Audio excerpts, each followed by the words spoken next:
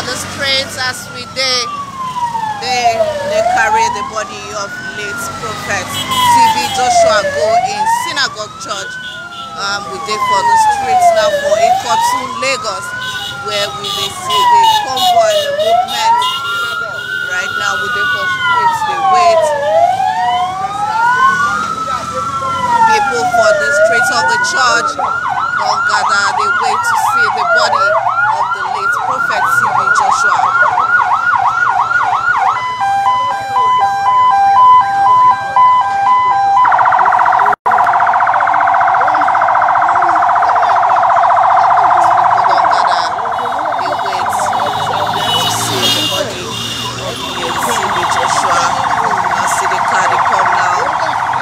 Convoy to Synagogue Church, where the line in state will happen today, this morning. People don't come outside, gather for streets. Nobody is happy to meet this man. This city has been a helper to this city from time to time. Let's see, waiting people for the streets, they come, they talk, nobody ready to lose.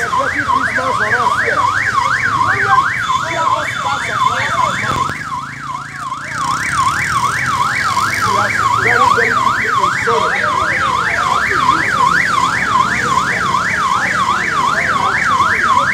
We are just imagining who can ready to console us.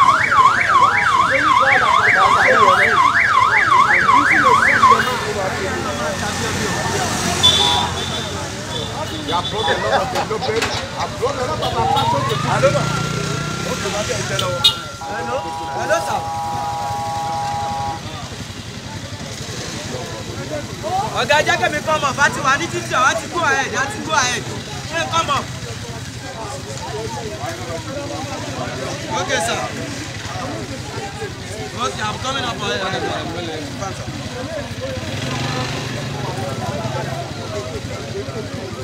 Yes, camera, sharp. All right, we just want to make una see as people gather for streets, they wait for the body of late synagogue leader TB Joshua as the body they move in convoy to the church. It's not the escort, it's not people for the streets. Everybody don't they wait to see as they move the body of TB Joshua to the church.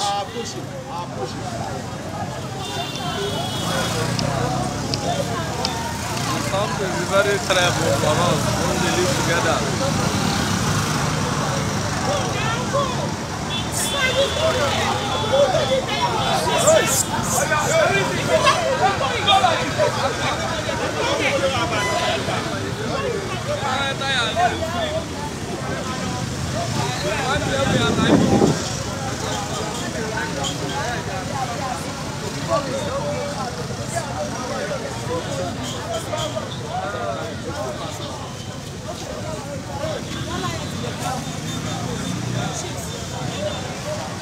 That's not the motto where they bring TB Joshua enter straight of Ikotun, Lagos.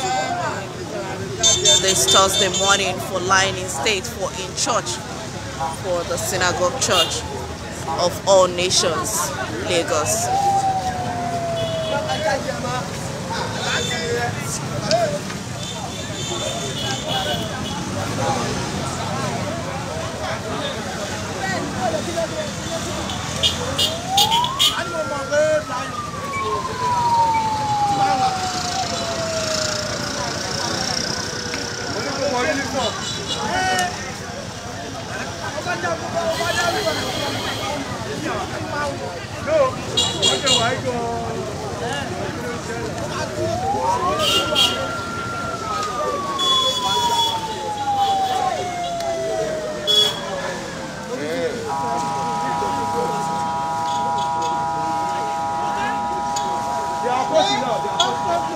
Then don't they approach the streets? They are going to go and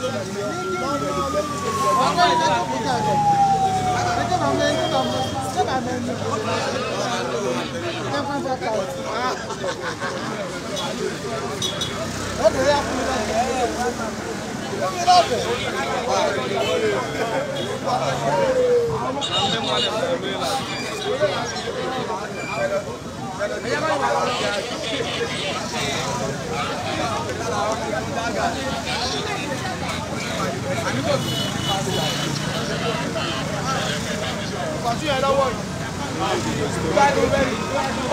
As then they approach us, we can now see the streets. These people don't already day gathered.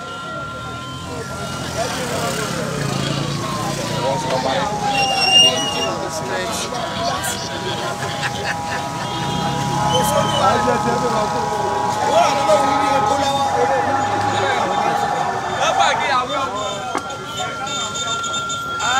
Forty-one half. One message out to my family.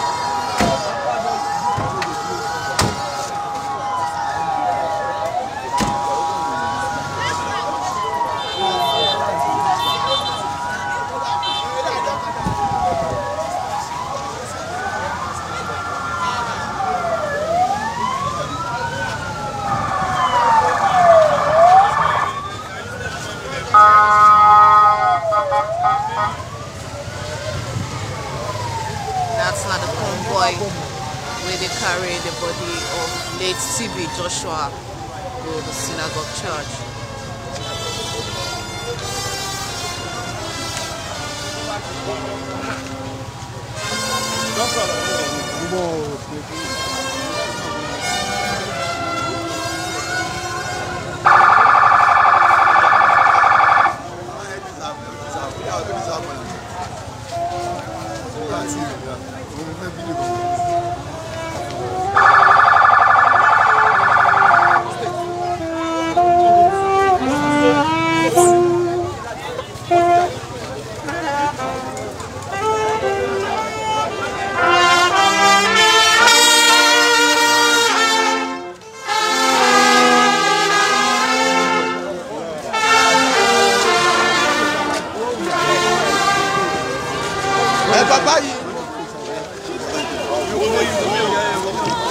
better go inside.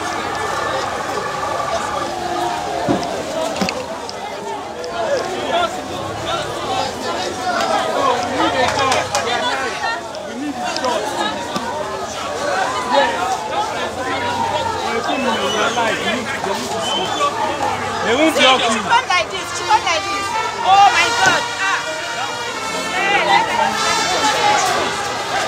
All right, make I stay forward.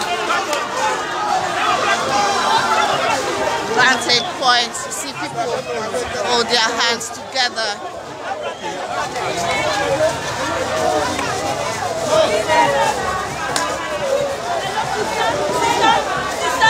Hey, sorry.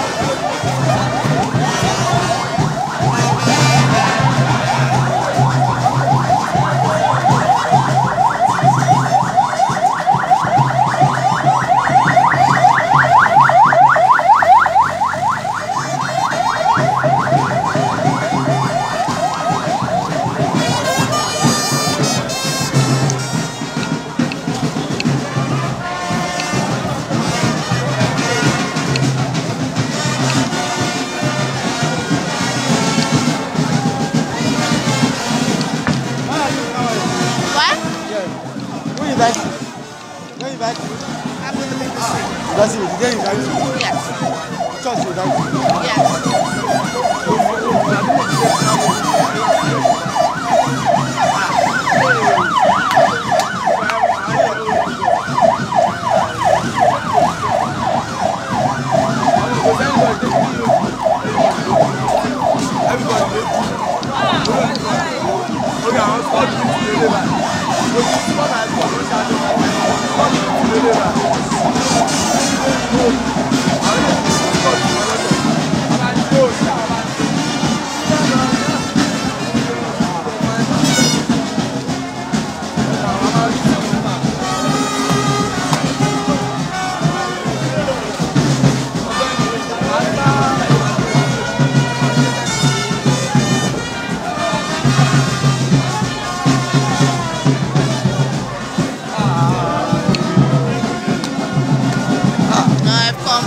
On the streets of Ikotun, Lagos, where they transport the body of late TB Joshua for lying in state for a church, synagogue, Church of All Nations.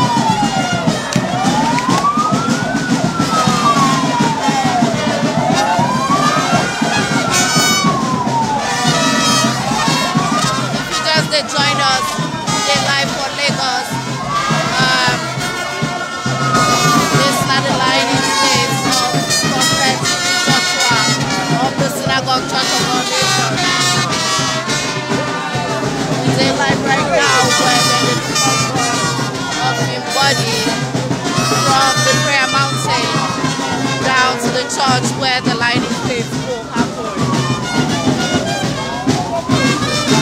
See, as people gather, they follow the body of the prophet as they live from the prayer mountain to the church where the main event lighting stage will happen.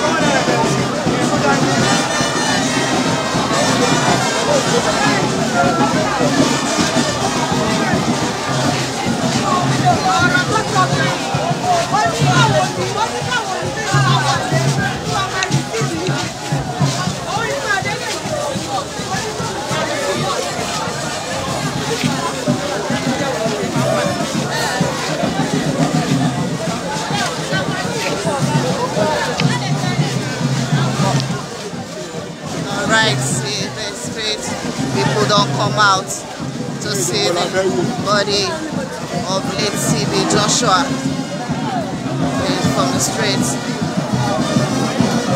It's not a convoy.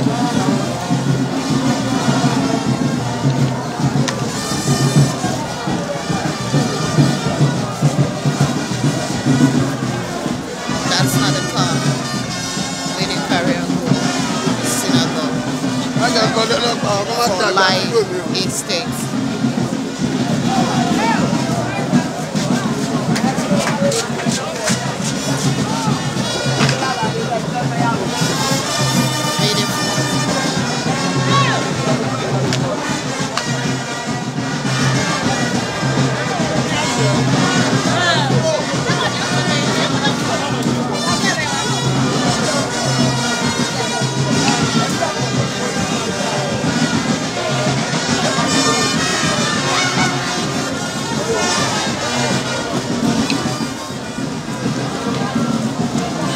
See as people come outside for the streets of Ikotu.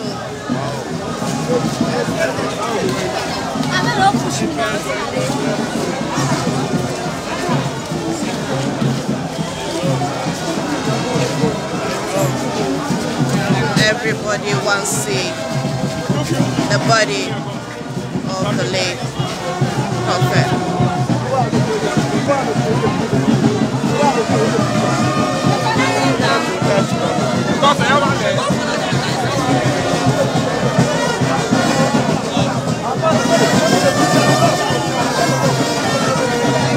That's not the mood on the streets of Ikotu this morning.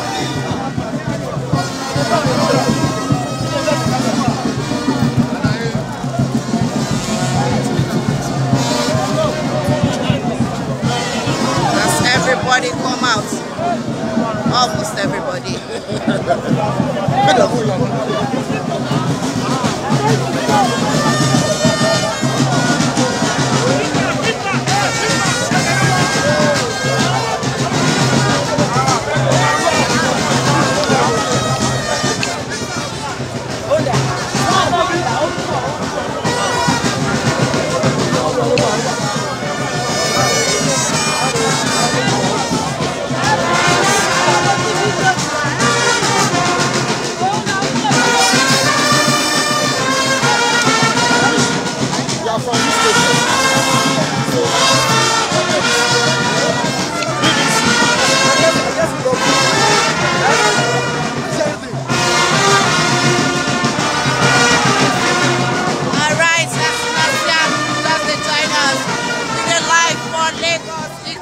This Thursday morning, as we see the convoy when they carry the body of late Prophet TV going in church when Lion of State will happen this Thursday morning.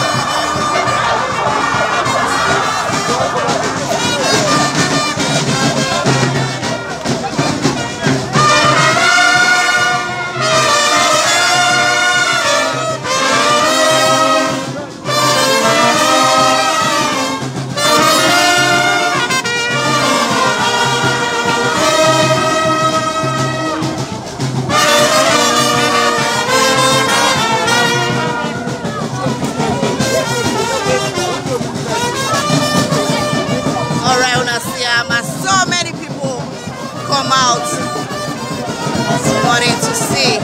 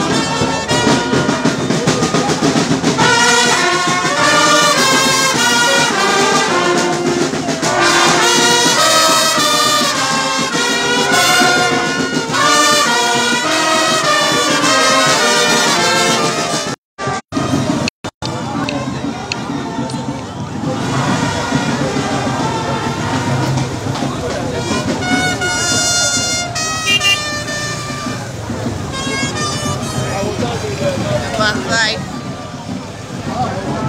for Ikotu.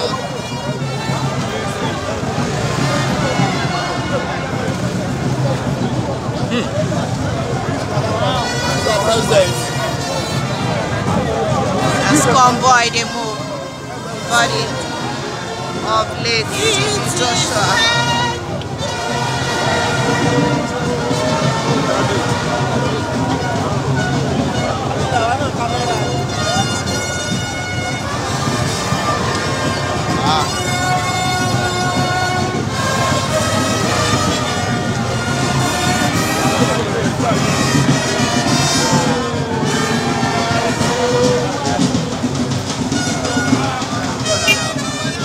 That's not the car where they carry body of late.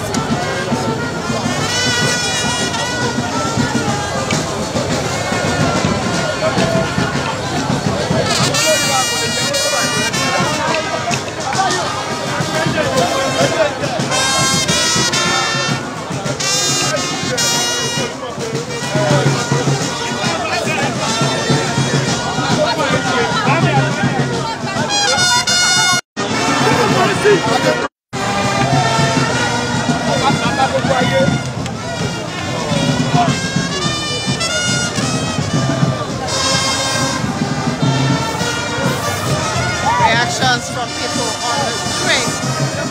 So everybody come out and see the body of late TB Joshua.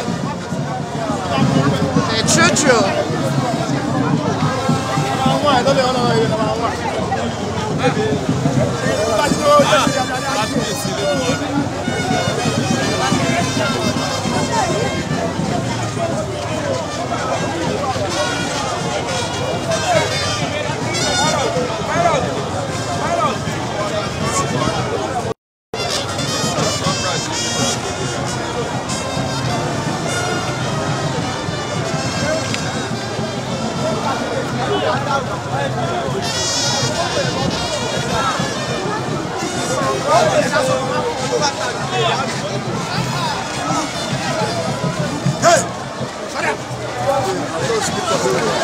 See, as people, they rush.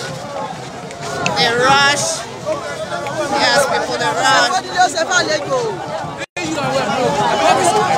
They follow the body.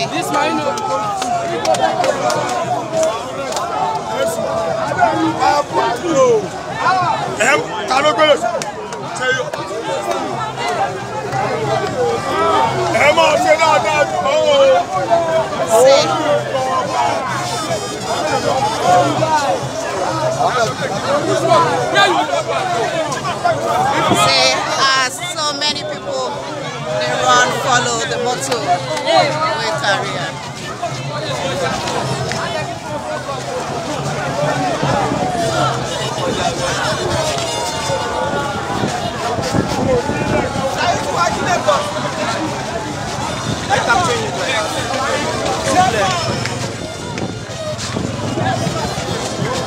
See, some they wave bye-bye to the prophet.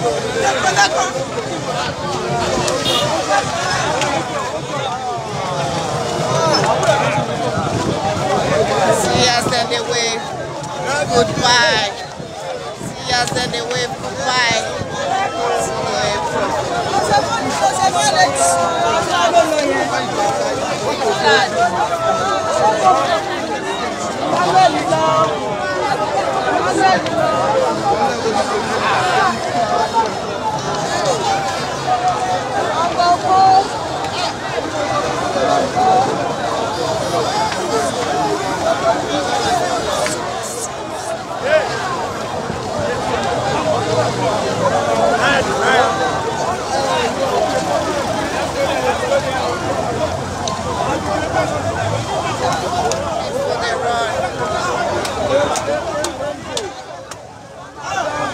as people they run, follow the convoy of Blaze TB Joshua.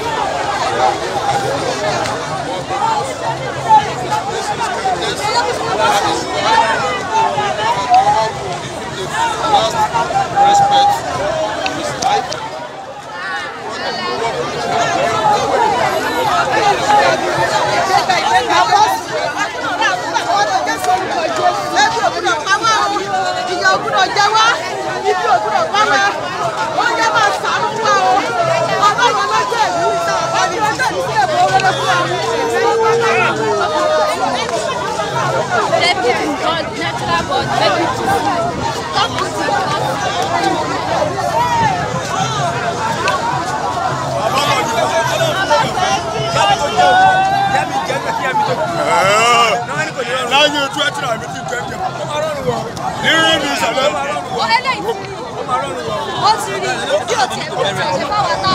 That's not people that talk behind me of waiting the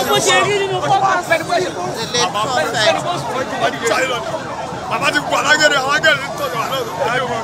Àwọn áńgẹ́lì ti tẹ́wọ́ gbà bàbá. Wọ́n ti tẹ́wọ́ gbà. Ìrọ̀ áńgẹ́lì yẹn wọ́n ti ṣe ọ́ ti kú iyán ìdí òbí. Ní bàbá ń jẹ́ lọ́wọ́ ìlú ń ṣe. Bàbá ń gbádùn. Bàbá ń gbádùn lọ́n ti. Olórí ìlú olóbẹ́ kú bẹ́ yẹ tó yìí. Bàbá ń gbádùn.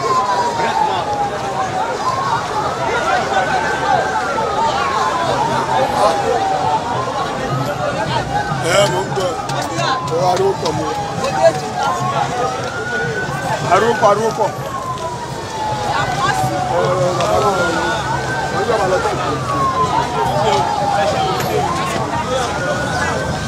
Where do you tell about you?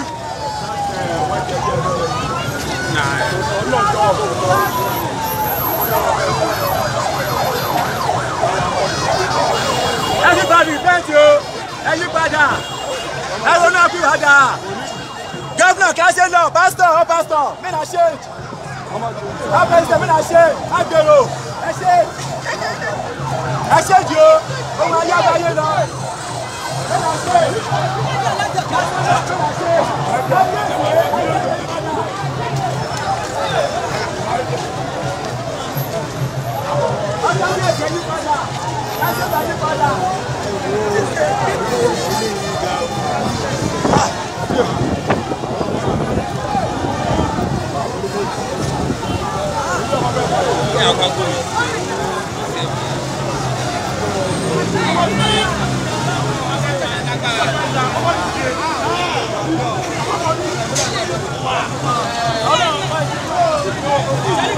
All right, we did live for the streets of Ikotun, Lagos, as then they carry the body of late TB Joshua, the prophet of Synagogue Church of Our Nation, who died last month, go to church for lying in state. We go end this live now, make una still stay tuned. We go to bring una more updates as the lying in state of late TB Joshua they happen.